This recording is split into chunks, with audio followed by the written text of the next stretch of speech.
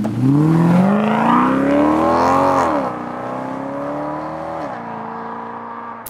on Cars is kindly sponsored by Car Vertical, the only car history checking service you'll need, which references more than 20 databases globally to make sure you don't buy a car with a hidden past. For a special discount on the service, please use the link in the description down below. And now, today's feature presentation. Hello everybody and welcome to another entry in my summer playlist of Porsche Boxster alternatives.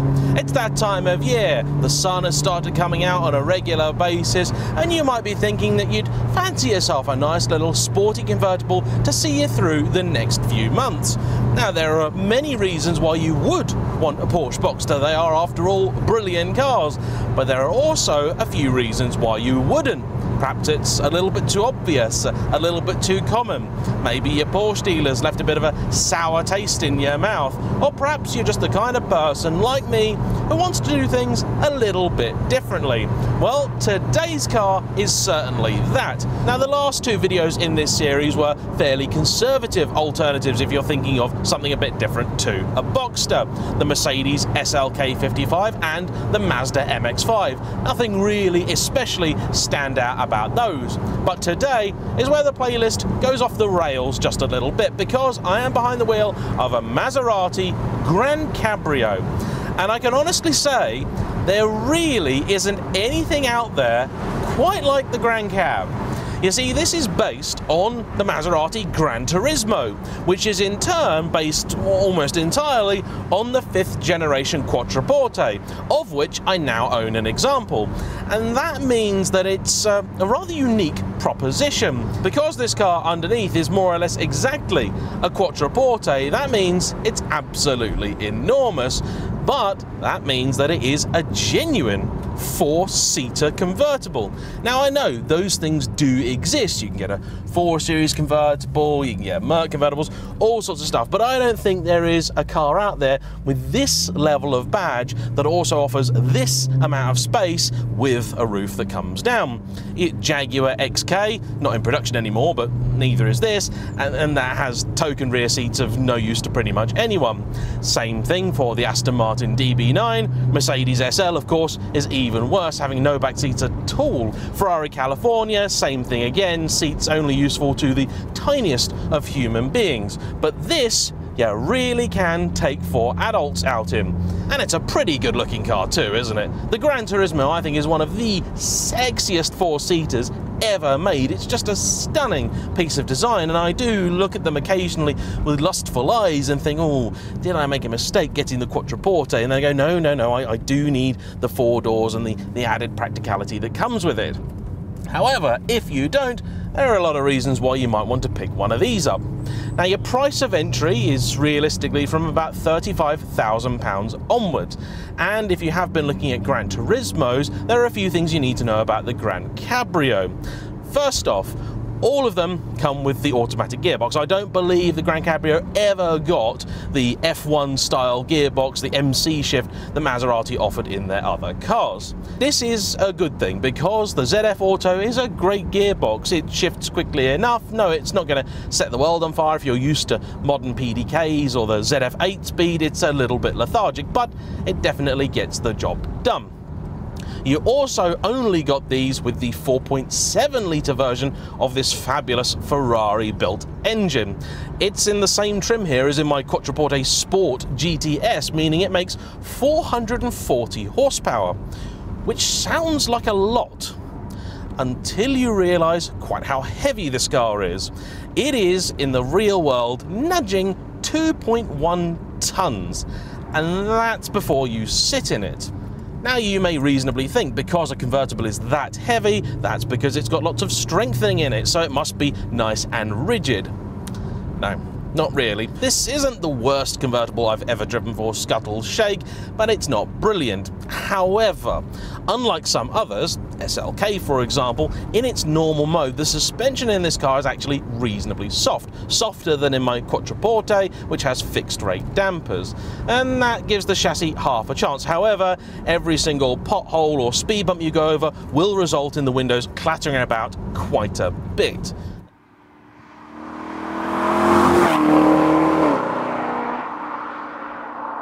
The interior does also feel a little bit out of date, although very high quality. In 2010, this is already starting to feel a little bit past its prime, because you have to remember the Quattroporte on which this is based came out in 2003. So it was really a 7-year-old design when it came out. However, this car does have, in the eyes of many, one trump card. Allow me to play it to you now.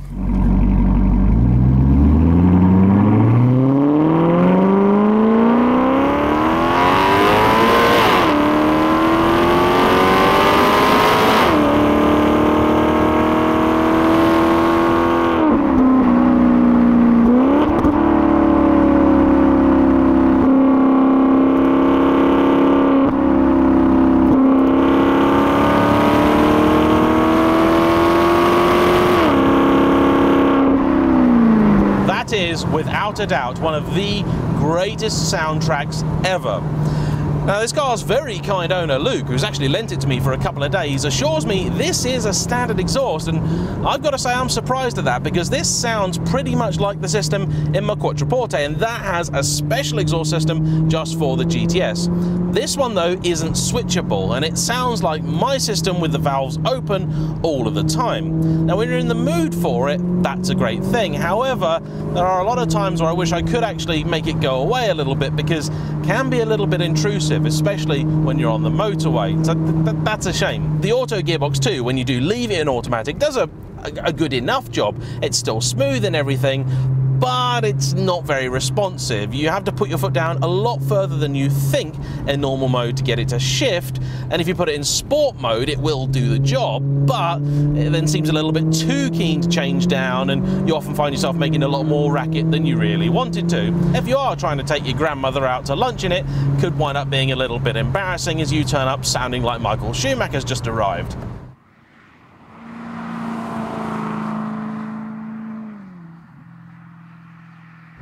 Today is actually a very unusual day because it's much nicer than it looks. Usually the opposite is true, and in fact for the last 6 months here in Britain that has definitely been the case. We've had some gloriously sunny days that have still been bitterly cold. Today it's actually 20 degrees, 21 according to the car, and yet I'm pretty convinced it's going to rain at any moment. You can actually deploy the roof with the car in motion. That surprised me. However, it's not a quick process at all, nor is it very elegant. However, when the roof is up, it's actually a very nice place to be, very refined. It's a lovely Alcantara lined affair too, and I'm very glad that Luke held out for a car with a lighter coloured interior. Many of them are either black or red, and he didn't want either of those, so he held out for this, and it's absolutely gorgeous. There are some changes, of course, versus the Quattroporte, but this is more or less a GranTurismo inside.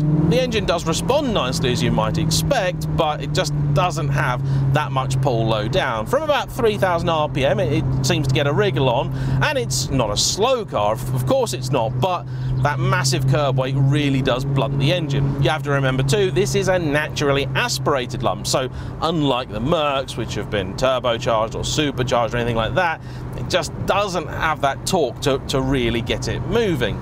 Hopefully very soon I'll be able to drive the Ferrari California, which was allegedly a Maserati design from the beginning, and I'm going to be very curious to see just how that car fares, because it's actually got very close relative to this engine, a 4.3 litre version, but with the Ferrari flat plane crank, so I expect it's going to have a very different character.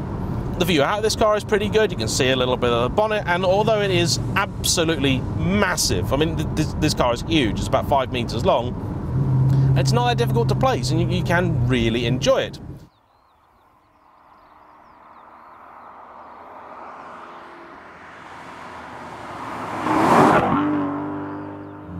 So now we're in town, let's talk about some of the boring things, and we may as well begin with reliability, because let's be honest here, that's probably the main thing putting you off buying a Maserati or indeed any other Italian car.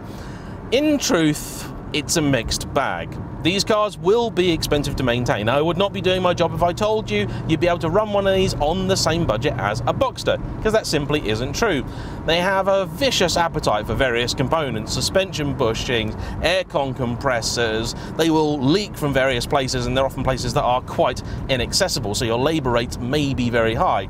You do need a trusted independent, and if you are buying one of these, you want to see a service history from a company that knows what they're doing, because the last thing you ever want with a Maserati is somebody fiddling about with it who doesn't really know what they're doing. That's where the really big problems can begin. The one issue that is genuinely killing these things is rust. You see, it's mostly steel underneath here, and the front subframe is one very large piece of steel that didn't really get much in the way of corrosion protection out of the factory gates. And that means a good few British winters, plenty of salt on the road later, and often you'll find yourself looking straight through your subframe. That's not good. The problem is so bad that the Maserati factory has now actually run out of spare subframes. So if you are thinking of buying one of these, please do get it professionally inspected beforehand. I recommend an inspection for a lot of cars, but with these, I would say it's an absolute necessity. Please just get it done. And even if your subframe is fine, I then recommend taking it to Sports Italia, which is where I'll be going with the Quattroporte soon, and they have a service which is not very expensive, where they can completely rust-proof your whole subframe, meaning you'll never have to worry about it ever again. They are also very thirsty things, these. I'm going to make an educated guess, this being the same engine in a car with the same gearbox and roughly the same weight as my Quattroporte, that it's going to drink the same. Luckily, these have a fairly large fuel tank, and that's just as well, because if they didn't, you wouldn't be going very far between visits to your Shell station. On a run, you can achieve reasonable economy. Over 25 to the gallon is possible, but this is a Ferrari V8, and because you're going to be playing it like a musical instrument, you're probably not going to be driving it in the most economical fashion. So expect, as a running average, high teens. That means you're probably going to be getting about 300 miles to a 100 to 120 pound tank of fuel. Yes, that's expensive. A lot more than a Boxster, I will concede, but if you buy one of these sensibly, you may find it experiencing not much in the way of depreciation. So there's that to counter it. So let's set all of that aside for a moment. What is this car like when you get it on a beautiful slice of British B-road?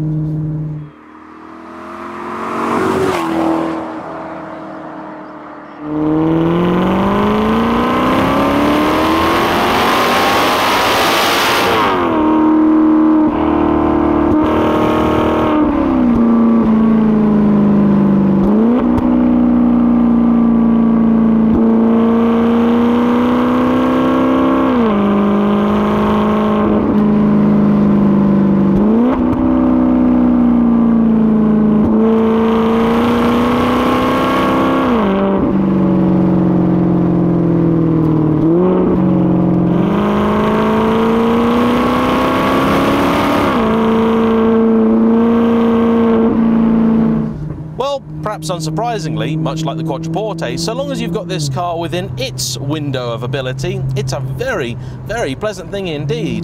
The best way to experience this car is driving it around at about 6 or 7 tenths, not using all of the rev range, using the gearbox more than you need to, making that sweet, sweet music, and enjoying what's actually a very nice ride quality.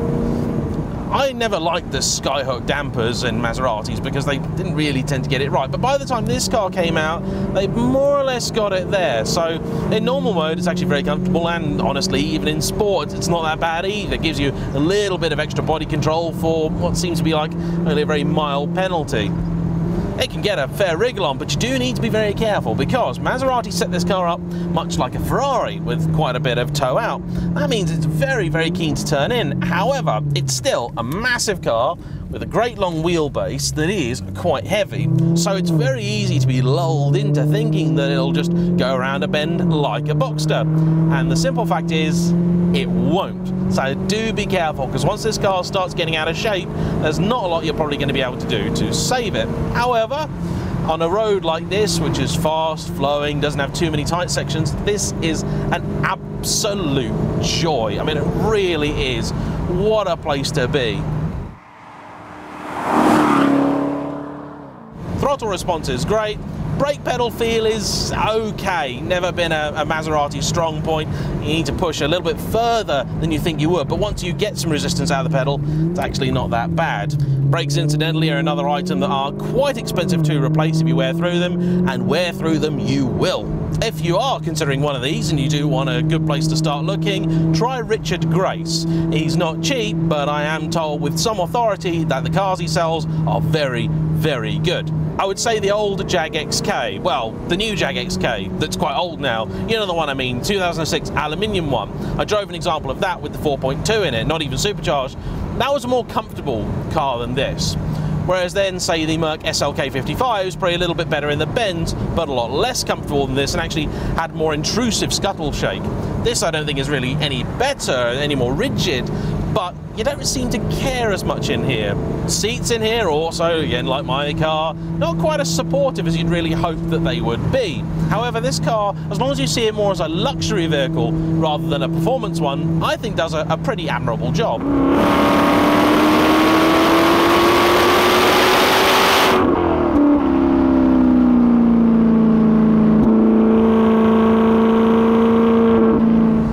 If you can stomach the sometimes crippling fuel consumption, the fact that it will cost you quite a bit to run, and it's not exactly a bargain to buy, the GranCabrio does offer quite a bit. There is, however, one real deal-breaking issue for me with this car.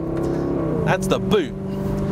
You pretty much don't get one. The roof appears to have taken up all of it, and there doesn't seem to be a way to get some space back when the roof is up either.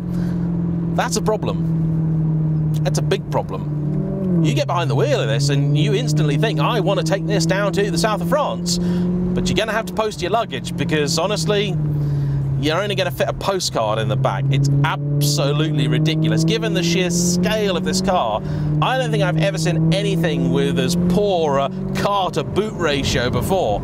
I knew it wasn't going to be huge because it's not even that big in the Quattroporte, but this is a bit of a bad joke. So, buy wisely, befriend a local specialist and your Shell station, and you can probably enjoy quite a few happy miles behind the wheel of a Maserati GranCabrio. I think it's a wonderful place to be. But tread carefully and understand this is not a perfect car. This is not really a sports car. It is about the only four-seater convertible luxury car that I know for anything approaching sensible money that's still reasonably modern. It's very rare that I drive a car and can honestly say there is nothing out there in the market quite like it. But that's the case with this car. So that's all from me today. Please like, comment down below, subscribe if you haven't already. A huge thank you to Luke for lending me his car. We'll see you all for the next one. Bye-bye.